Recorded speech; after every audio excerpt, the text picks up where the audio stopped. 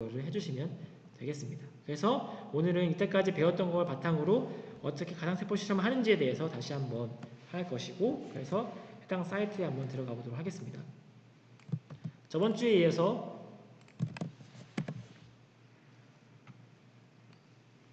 배울 게 저번 주에 같이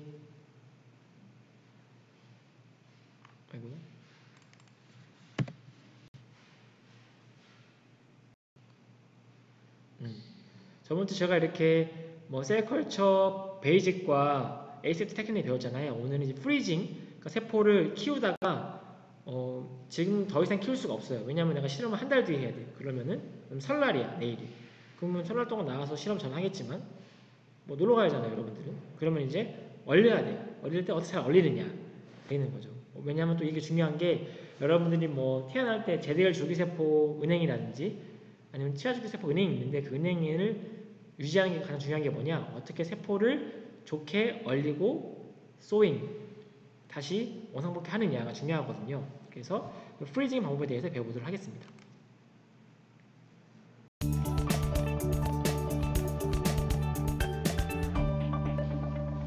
A properly maintained frozen cell stock is an important part of cell culture. It gives you the opportunity to go back to early passage cells or thaw more cells as needed. In preparation for freezing, be sure to label each vial with cell type, passage number, and date using a permanent marker. 여기서 패스지 넘버라는 게 여러분들이 이렇게 DC에서 세포를 키울 때 세포가 꽉 찬 다음에 옮긴다 그랬잖아요. 그래서 그 옮기는 행위를 자체를 패스지라고 표현하게 됩니다. 그래서 처음에 내가 내 피부에서 뽑았다. 그러면 개수가 P1이 되는 거고, 그 P1을 하고 꽉 찼다. 다음 DC에 넘겼다. 그러면 그게 P2가 되는 거예요. 그래서 중요한 게 세포 같은 경우는 패스지가 어리면 어릴수록 원래 몸에 있는 성질과 비슷해요. 왜냐하면 몸에서는 소프트하지 이렇게 말랑말랑한 피부인데 플라스틱 DC에 키우게 되면 딱딱하잖아요. 그렇기 때문에 성질이 다르죠. 그래서 원래 성질을 유지하기 위해서는 패세지가 어려야 되고, 어리 패세지를 하는 게 더 실험적으로 유리하다가 되는 거죠. 그래서 패세지를 꼭 적어주는 게 중요하게 됩니다. You will need pre-chilled freezing medium and Mr. Frosty container filled with isopropanol. 이걸 우리가 부르기는 Mr. Frosty라고 해요. Mr. Frosty가 뭐냐면 얼리는 아저씨 이런 거죠. The general freezing method is the same for suspension and adherent cells, except that adherent cells need to be removed from the culture plates before starting the freezing procedure. First, the conditioned media is aspirated off and discarded. The attached cells are washed with PBS. 지금 보이지 않지만 여기 바닥에 이게 바닥이고 이게 위거든요. 바닥에 세포가 붙어 있어요. 붙어 있는 상태에서 미디아를 제거하죠. 미디아를 제거하면 미디아 안에는 이제 세포가 대사물질도 있고 영양분도 있는데, 이제 일단 세포를 샤워하기 위해서 이 DPBS라는 PBS가 아마 살라인, 그냥 포스페이트 버퍼 살라인인데 한번 이제 물로 샤워하는 거죠. 우리 물 샤워하는 것처럼 샤워를 시키고 난 다음에 그 다음에 얼리는 게 좋은 거예요. 여러분들 잠자러 가는데 샤워 안 하고 자면은 물론 술 먹고 그럴 수도 있겠지만 찌뿌둥 하잖아요. 마찬가지로 세포가 자러 가는데 샤워를 시켜야죠.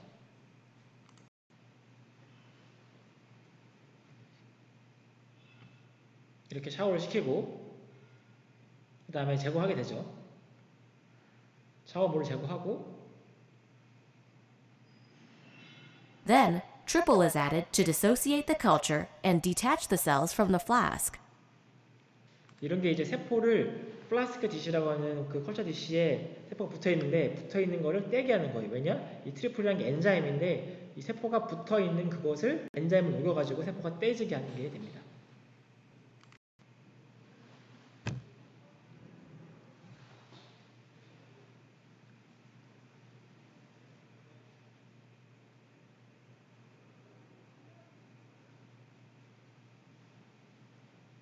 If needed, the flask can be tapped to dislodge and break up cell clumps.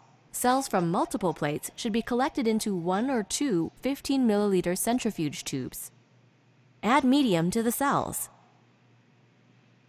그 다음에 3분 정도 지난 다음에 얘가 트리플의 효소에 때문에 세포가 다 떼지거든요. 그 다음에 얘를 한 곳에 모아야 돼요. 왜냐하면 세포가 이사가기 위해서는 항상 세포를 다운시켜서 모아놓고 이사를 해야 되기 때문에. 그리고 트리플이라는 효소가 계속 있게 되면은 안 좋겠죠. 아무래도 왜냐 엔자임이니까 녹이잖아요. 그래서 그거를 버퍼 중화시키기 위해서 원래 세포를 키우던 미디어를 좀 넣어주게 됩니다. 그럼 이 미디어 안에 있는 FBS라고 하는 소혈청이 효소와 반응해가지고 효소를 인액티베이션 시키게 돼요. 그럼 더 이상 트리플의 효소 반응이 없어지게 되는 것이죠. Mix gently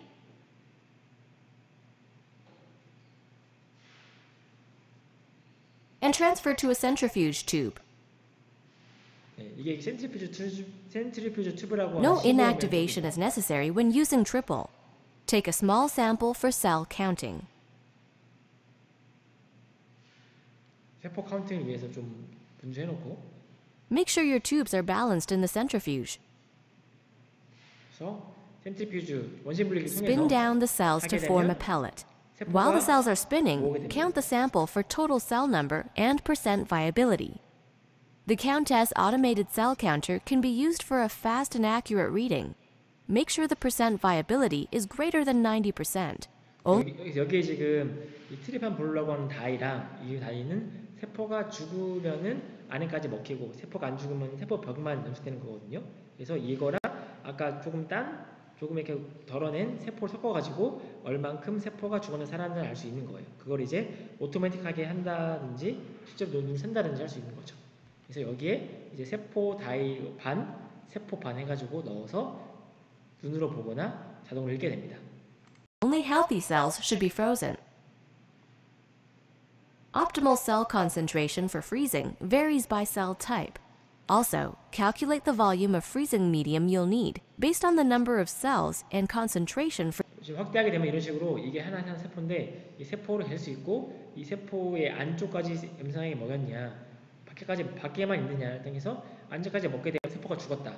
죽은 건 안 세고 밖에서 염색이 된 것만 읽어가지고 이 한 슬라이드에 몇 개가 있고 이 슬라이드당 부피가 있어요. 부피가 뭐 1마이크로리터면 1마이크로리터의 세포 세웠더니만 100개가 있더라. 그러면 1m에는 1마이크로 1000배니까 1000개에는 뭐 100 곱하기 1000개가 있다. 이런 식으로 이렇게 역산을 하는 거죠. for each vial. Once the centrifuge completely stops, remove the tubes. 보시면 이 밑에 지금 세포가 모았잖아요. 원래는 이렇게 둥 떠다니다가 세포를 원심 분리기 통해서 다운을 시키면 밑으로 모이게 됩니다. 그래서 이거가 우리가 원하고자 하는 세포가 될 테고 Return to the hood and clean with ethanol. Remove and discard the medium, paying close attention not to disturb the cell pellet. 아까 그 셀 펠렛이 밑에 있는 모아지거나 얘를 건드리지 않고 위에 상층에만 없애는 거죠.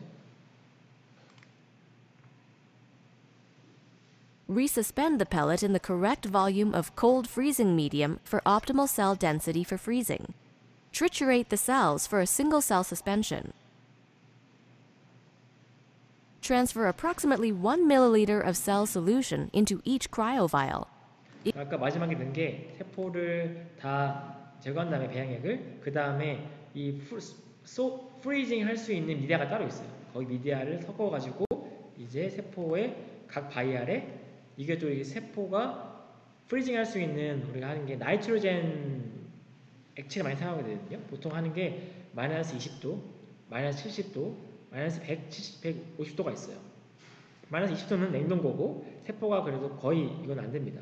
마이너스 70도는 한 달 정도 가능해요. 그다음에 마이너스 150도 액실수 이용하게 되면은 뭐 장기 10년까지도 장기 보관이 가능해요. 그래서 우리는 마이너스 170도에 보관하려고 하기 위해서는 따로 이런 약간 플라스틱 웨어가 필요한데 이걸 뭐 프리징 바이알 이렇게 표현하게 됩니다. 그래서 얼어도 얘가 깨지지 않는 바이알을 만들어서 여기 안에 세포를 넣게 되죠. Cryovial. If you have a large volume, resuspend the cells frequently so they're homogeneous.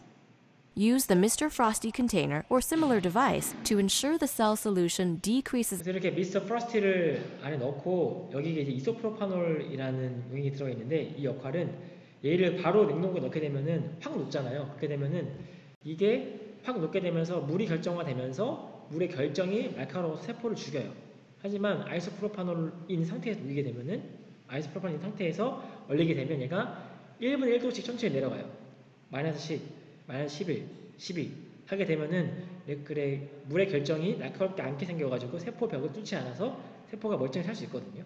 그래서 이 미스터 프로스티를 사용해서 아이소프로판을 있는 상태에서 얼는 게 중요하다. 되겠죠. In temperature by 1 degree Celsius each minute. 그게 금이죠. Slow, regulated freezing minimizes cell damage. After freezing overnight at minus 80 degrees Celsius, the cells are frozen and ready for permanent storage in a liquid nitrogen tank. Always wear the appropriate protective equipment and handle liquid nitrogen carefully. Do not attempt to handle liquid nitrogen until you read and fully understand the potential hazards, their consequences, and the related safety precautions. When transferring cryovials, don't let the cell solution begin thawing. You risk decreasing cell viability. Freezing is a very stressful process for the cells. Make sure every step is performed quickly and carefully under optimal conditions of temperature, medium formulation, and freezing density.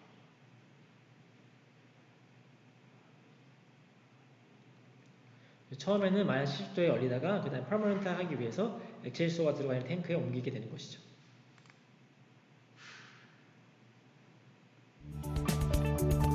이렇게 이제 세포를 얼리게 되게 됩니다. 하고 패스징. 세포가 아까 말했듯이 꽉 차게 되면 다음 디시로 넘겨야 되는 어떻게 하느냐를 보게 될 것입니다. The growth of cells in culture follows a standard pattern.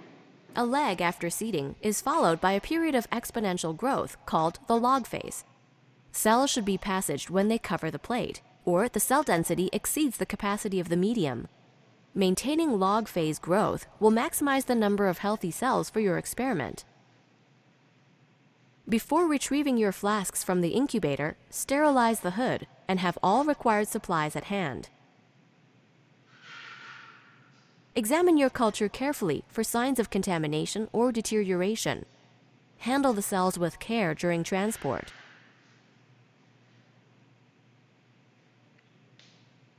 For adherent cells, remove the spent medium from the flask using a sterile pipette. 첫 번째는 이제 배양을 한 약간 좀 노화된 좀 색깔이 좀 변했거나 아니면 이제 노폐물이 많은 미디어를 바꾸게 되는 것이죠.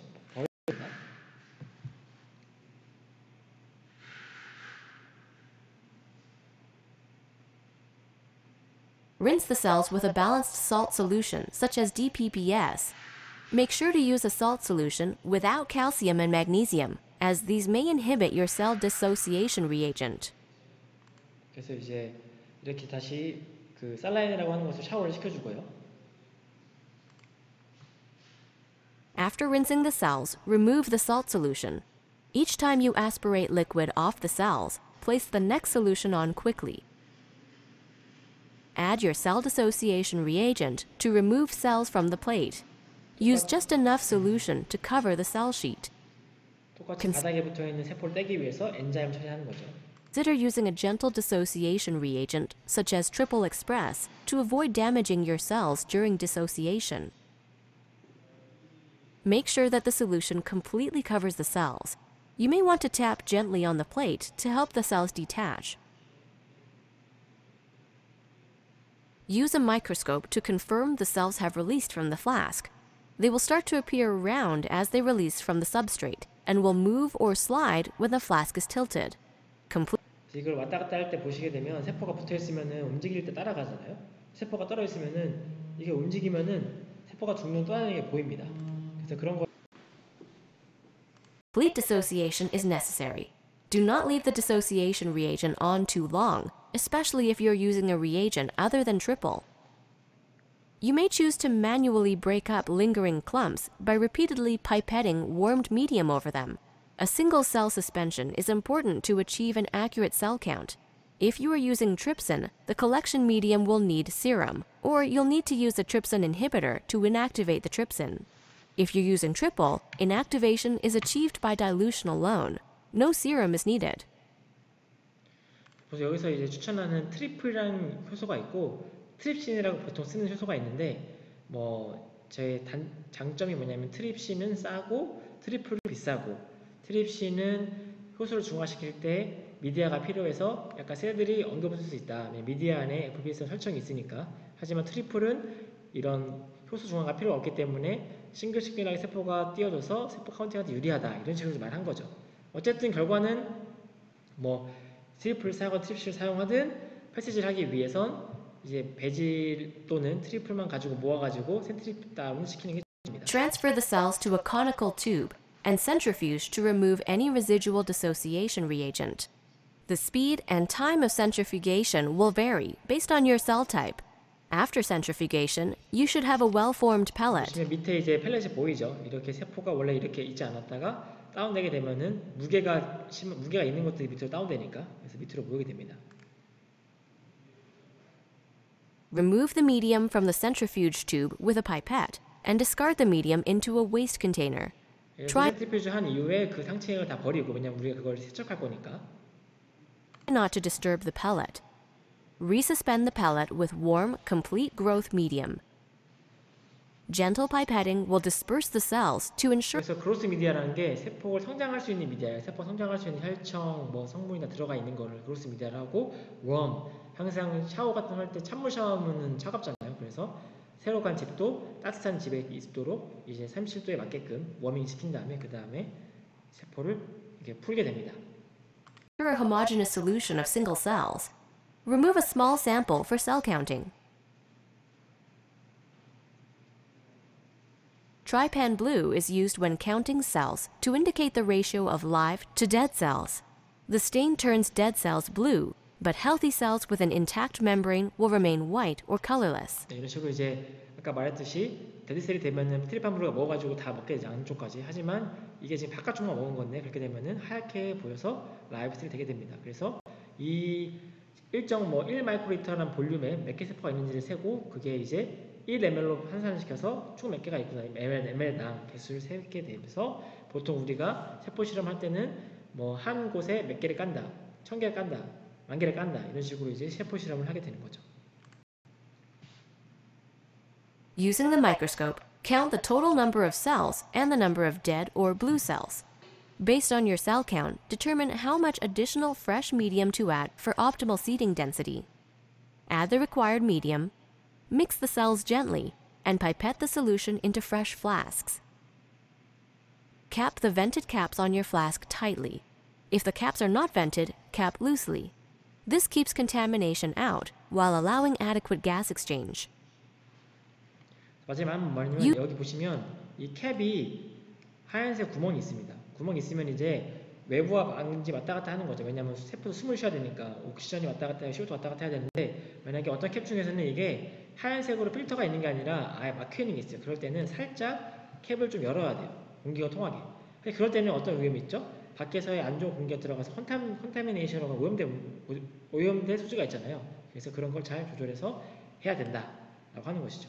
그 다음에 지금까지의 이거를 뭐 배양액을 빼고 PBS로 샤워를 시키고 배양 넣고 했을 때 이때 스텝 할 때마다 다 피펫을 갈아야 돼요. 왜냐면 모든 피펫은 A, B, C, D가 각각 다 컨탐됐다고 가정하고 이거를 하기 위해서 컨텐츠 될지도 모르니까 스텝마다 다 파이펫을 갈아서 해야 됩니다. 그래서 보통 이 전체 프로시저를 하게 되면 파이펫을 한 20개 정도 쓰게 돼요. Loosely. This keeps contamination out while allowing adequate gas exchange. Use a north-south, east-west motion to evenly distribute the cells and transport the flasks to the incubator. 그 다음에 30도, 95% 휴미디티가 있는 세포 인큐베이터, 세포 배양기, 인간 몸과 가장 유사한 환경에 넣어서 세포가 잘 자랄 수 있도록 하게 됩니다. 네. When passaging suspension cells, you'll begin by removing a small sample from the cell culture flask for counting. You'll follow the same counting procedure for adherent cells using Trypan Blue and either a hemocytometer or the Countess automated cell counter. Based on your cell count, add additional fresh medium to the flasks. Stay within the minimum and maximum volumes. This is important to maintain optimal air exchange and shaking flow. You may need to split the culture into multiple flasks. Cap the flasks appropriately, depending upon whether they are vented or not, and return them to the incubator. 그래서 보통 Every 세포가 많은 게 붙어 있는데 예를 들어서 뭐 혈구세포다. 그리고 혈세포다 같은 경우는 세포가 떠다니거든요. 그럴 때는 이제 아까 특이하게 생긴 이런 코니컬 모양의 배양기 해가지고 이렇게 흔들면서 세포를 키우는 것이죠. weeks, gently spin the cells, remove the medium, and replace with completely new medium. This eliminates cell debris and metabolic waste.